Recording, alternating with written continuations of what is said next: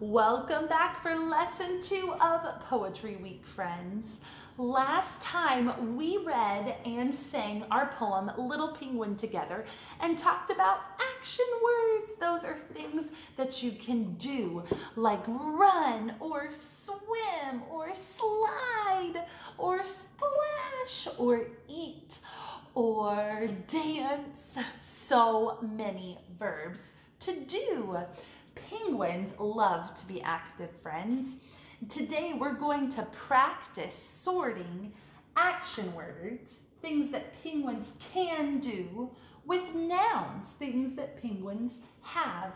But before we do that, let's review our poem together, Little Penguin.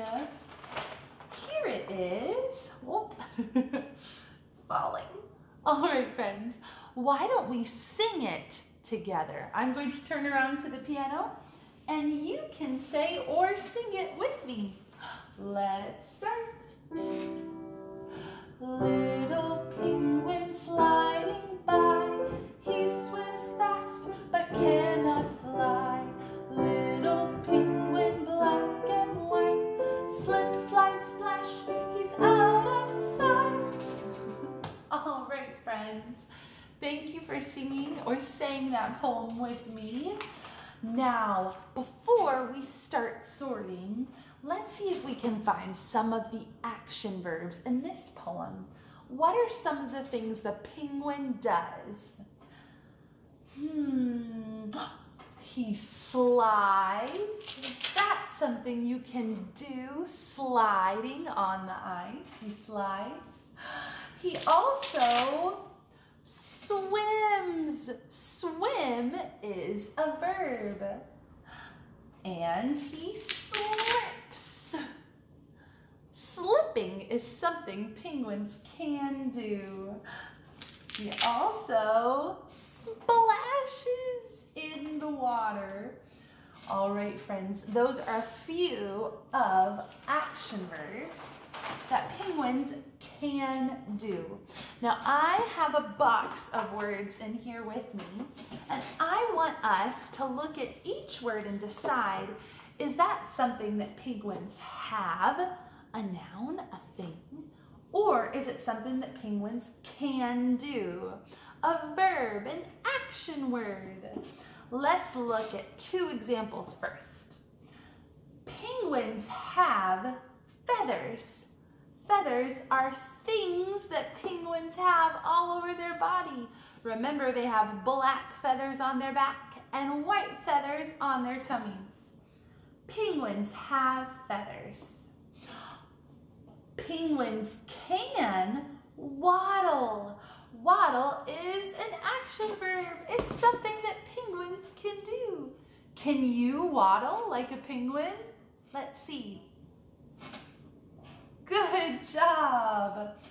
We can check to see if our answer is correct by reading it as a sentence and asking, does that make sense? Let's try. Penguins can waddle. Does that make sense? Yes, it does. Penguins can waddle. All right, friends, let's look at some of these words in our box. I'm gonna shake it. Oh, here we go. Webbed feet. Can penguins webbed feet? No, that's not an action word. That's something that penguins have, a thing, a noun. Penguins have webbed feet. That sentence makes sense. Awesome. Let's look at our next word. Swim. Is that something that penguins can do? Yes, so we'll put it with our verbs. Penguins can swim. Let's look at the next one. Flippers. Can you guess where flippers goes? If you said on the have side, you are right. Penguins have flippers. Those are things that penguins have that help them swim, right? They look like arms or wings. Flippers. Penguins have flippers. Okay, let's look at the next one. Slide.